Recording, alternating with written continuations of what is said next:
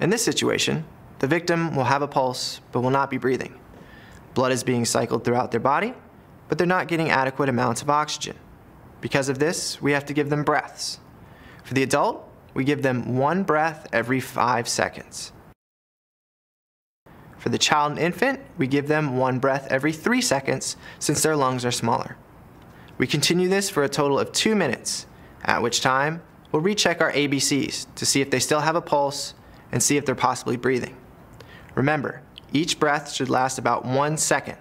Don't empty out your lungs, giving a normal breath for the adult, less for their child, and just a puff for the infant.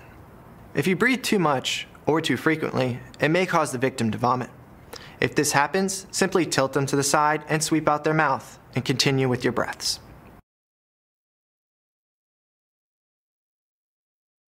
When 2 rescuers are available, it's always good to use a bag valve mask. It'll help cut down on disease transmission, as well as help deliver more adequate amounts of oxygen to the victim.